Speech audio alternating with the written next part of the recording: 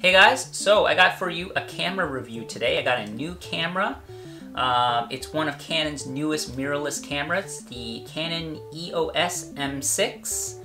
So what I'm going to talk about in this camera is not the specs specifically. I'll go over those really quick, just the high level ones.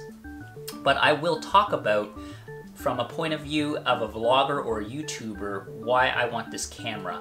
Mostly as a traveler, actually. So I'll go over the specs real quick.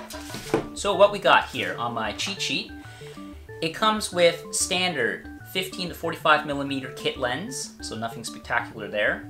Small form factor, obviously, because it's mirrorless.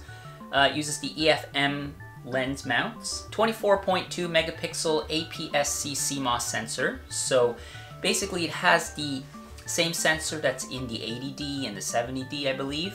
It uses the Digic 7 image processor, I believe. Yep. So it's I think one of their newer image processors, and I do notice a difference. I'm shooting on my 70D right now. That picture quality, image quality on this is definitely better than the 70D, even though it's a smaller camera, in my opinion.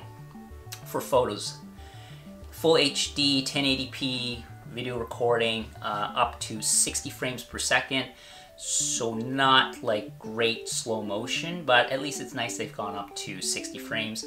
Does not have 4K, unfortunately. Canon, for whatever reason, still not doing that, which is really annoying to a lot of people who shoot on YouTube. It has a 3-inch swivel screen, like that. That's a key selling feature for me, and I'll talk about that more in a bit. And it has 5-axis in-body image stabilization. So instead of the IS being built into, say, the lenses on their EF or EFS lenses, it's actually in-body. I don't know too much about that, so don't quote me on that. Those are more specific specifications that you can dig up. I'm going to talk about it from the point of view of why I got this camera. So it took me a little while. I was doing a bunch of research. I narrowed it down to either I believe it was the Sony RX100 Mark V or the Canon G7X Mark II. Those are the two really popular cameras that are compact and really give good low light performance. The drawback is they don't have an external mic mount, so for vlogging and stuff, you're at the mercy of what's built into the camera. While I think the Sony's not bad, the G7X is a little lacking. I wanted to buy this camera specifically, or a camera for traveling. I want something small. I want something to do a little vlogging, a little bit of picture shooting, so just to record my vacation. But I don't want to carry around, say, a 70D, 80D or anything like that, because it's just heavy. Just my personal preference. I like to travel a little lighter. So I think I came to a good compromise with Canon's M6 mirrorless. So for me, as a part-time YouTuber, you know, for traveling, recording my videos, recording my pictures or taking pictures, this is a really good, I think, solution, and it's not heavy. You can almost fit this in a pocket. It fits in my winter jacket quite easily, but if you're traveling to more tropical or warmer destinations, you can't really pocket it, but it's not really heavy. It'll fit in a kit bag or something, or a messenger bag. I really, really do like it, and when you take the lens off and you put the protective covers on them, like, it does travel really nice. The thing why I like this though is, again, it has the flip-up screen, so that if I want to frame myself for a selfie, or not that I take a lot of selfies, or for vlogging, I want to document more of my vacations for, you know, my own posterity. Not necessarily to share on YouTube, but at least I know where I'm at. I think that's a really important feature now, and I don't understand why some of Canon's higher end cameras sometimes don't have the flip out screen. Or other companies for that matter. So it really came down to, I had to have a flip up screen, I wanted good image quality, and it needed to be a small form factor. So I think the M6 kind of covers all that. And another thing is, I have a lot of other lenses. I already have a bunch of other lenses, like some wide angle lenses and telephoto lenses and like prime lenses. Having the ability to get an adapter, so you can get an adapter like this guy here, that will fit the existing lenses that I have, so let's say I have this telephoto lens, I can put this adapter on and it goes from the, I believe, the EFS mount down to the EFM mount that's on the camera on the M6. It looks kind of ridiculous, but it's nice to have that option if I want. So that kind of makes it look pretty ridiculous. However, what I like about it is that all of the image stabilization and all of the autofocusing and everything works standard, no problem with this adapter. So this is a genuine Canon adapter and I picked it up for about $100. So that just makes this camera a lot more versatile. I can take a few other lenses with me when I travel and I have some flexibility, but I don't have to haul around the big digital SLR. So that's a big bonus. The only thing that I can say that I'm really disappointed in Canon about this camera is you can't mount something in the hot shoe up here because, or at least you can't mount like a mic up here if you want to do vlogging, because when you do that, it obstructs the view of the screen. Or it can't flip up all the way, and why that's an issue is when you flip it up, it reverses, which is great. But if you come back a little bit, it stops, it flips upside down again. So if you have something sitting here, it's going to obstruct that and it'll flip the image. So it's kind of going to be in reverse, so that's no good either. So the screen only articulates up like that. You can't flip it out like a fully articulating screen, say like on my 70D that I'm shooting on right now. But I think it's a pretty good, you know, design, compromise. It works well. So what I've done instead is I've mounted a mic on the side, and there's some YouTube videos out there with some ideas on how to remount mics on the side here. So I have a mic mounted on the side there with this little tiny guy. I'll put some links in the description below of what I've used. Works really well, super, super happy with it. Works better than the onboard mic, of course.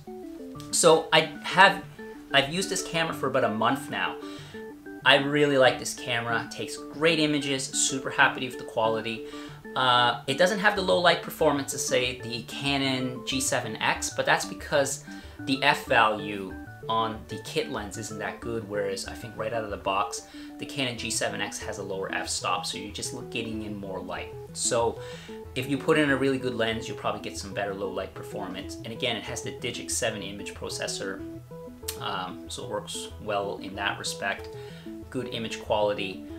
I like that it has all manual dials, so you can control all of the settings, your f-stop, your shutter speed. They have one dial here to control your, what do they call it? Your exposure, just with one button, or one dial I should say. And I like that they're metal knurled buttons. They have really great feel, they're solid, they're easy to grasp. Has a good grip on it, which isn't too bad.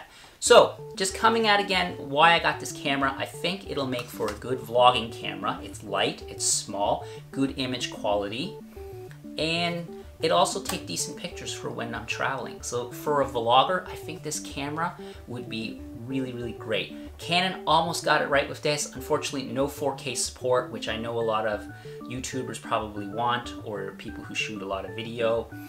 It would be nice to have that in a nice small form factor. For whatever reason, Canon left that out. You know, they probably want to segment their market a little bit, regardless. This also has dual pixel AF, like the 70D, the 80D, and the focusing on this is awesome. It doesn't have the electronic viewfinder built in, but you can add that on for an additional couple $100.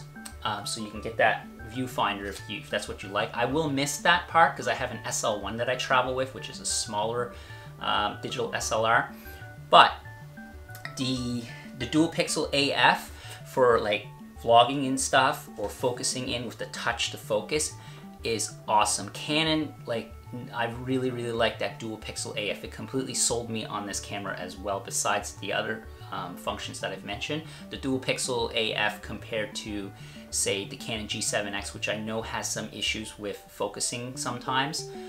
This doesn't have that because of the dual pixel AF, or at least it's less of an issue. Canon has finally included a built-in time-lapse mode into the camera, unlike some of their other cameras, say like my 70D.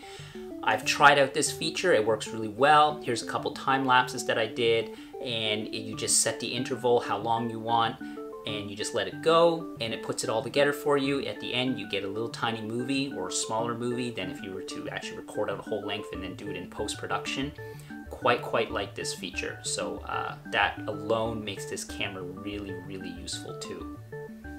So a few other things about this camera. It comes with an external charger, which is nice. It's only got one slot for SD cards on the bottom, same spot where the battery goes in. It has an HDMI port. It has, let's see what else here, USB connectivity and the mic input, of course. Has a flash, but I seldom ever use anything like that. It has Wi-Fi connectivity, works pretty well. I've tested it. I probably won't use that much. Might be nice when you're traveling if you want to upload a photo or something to Instagram, or you want to share it. It is nice to connect to the Canon app and then just do it that way. It works well. I've used it. It also has built-in NFC. And the batteries for it, I think, are it's the LPE17, which I think is the same battery as Canon's Rebel line as well. So overall, this camera, I really like it. Like I said, because I already had some existing lenses, I thought it was a really good fit to be able to share some of the lenses with this when I travel, but I'll still have the smaller body. I can do vlogging, I can do, I can take really nice travel pictures with this camera. So I think for me, as a part-time YouTuber, traveler, this camera is gonna be awesome for that. Like I said, I've been using it for a month and I really like it. So thanks for watching this review. It wasn't really a review, it's more just my opinion of this camera being great for probably traveling and vloggers or YouTubers. So thanks for watching. More videos on this channel and my other channel coming soon. Okay, till next time.